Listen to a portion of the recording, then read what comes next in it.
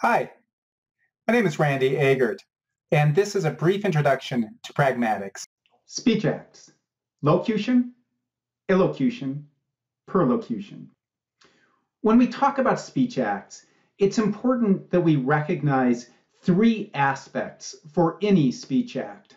First of all, there's the locution, which is the linguistic form of the utterance. So that means it's the sounds, it's the phonemes, the morphemes, the words, the syntax, the semantics, all of it that goes into the mental grammar that helps us to produce the actual utterance. Another way of saying it is the locution is what is said. The illocution, on the other hand, gets more at the intentions of the utterer, the speaker.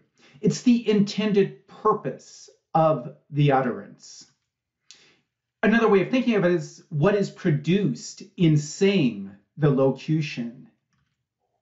The perlocution, on the other hand, is looking at the other side of it. It's looking at the recipient. It's the effect of the utterance. It's what's produced by saying the locution.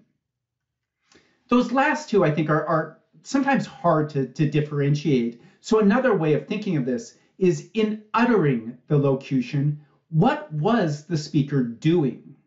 Or, if we want to look at perlocution, after hearing the locution, what did the hearer do? So again, there are these three aspects to any speech act. There's the locution, the linguistic properties of the utterance. There's the illocution, the manifest intentions of the speaker in making the utterance. And I say manifest because these have to be on the surface. There can't be hidden intentions. Those don't lead to illocutions. And then the perlocution is the effect of the utterance on the recipients. Now notice that the speaker has control over the illocution, but not over the perlocution. They can guide it and they can attempt to produce a particular perlocution, but they can't perfectly control what the hearer does. I want to use this man gesturing with his hand at something, obviously, and saying glass. Now, we can imagine all sorts of different contexts for this. I'll give you a few, and I'm sure that you can come up with many, many more. Okay, now in one situation, maybe he's accompanied by somebody who is barefoot, and he's gesturing at the ground and pointing at some broken glass, saying glass.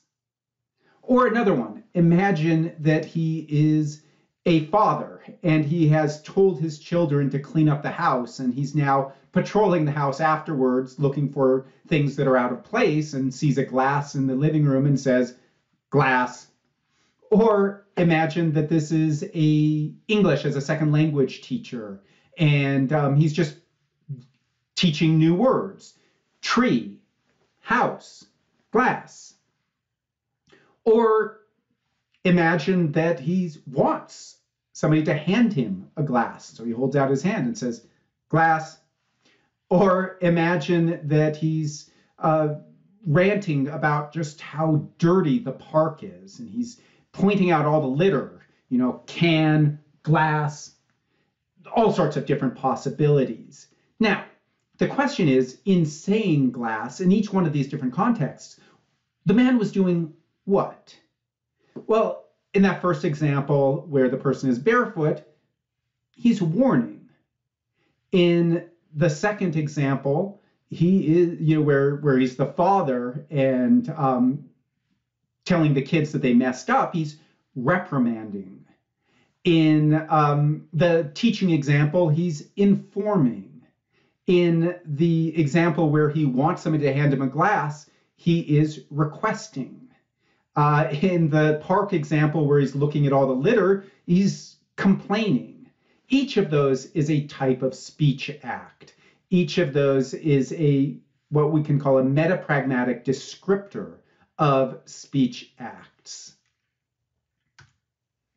On the other hand, we could also look at the effect, the perlocution. So after the man said glass, the hearer did what?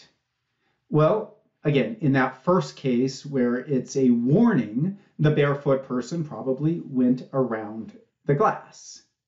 In the reprimand case where the children neglected to clean up a glass, they presumably picked up the glass and put it in the sink. In the example of the classroom, then presumably the students learned. In the example of a request that he be handed a glass, presumably the hearer handed the glass over. And in the case of the complaining, maybe the person that's being complained to just simply commiserated. In each one of those cases, those would be the perlocutions.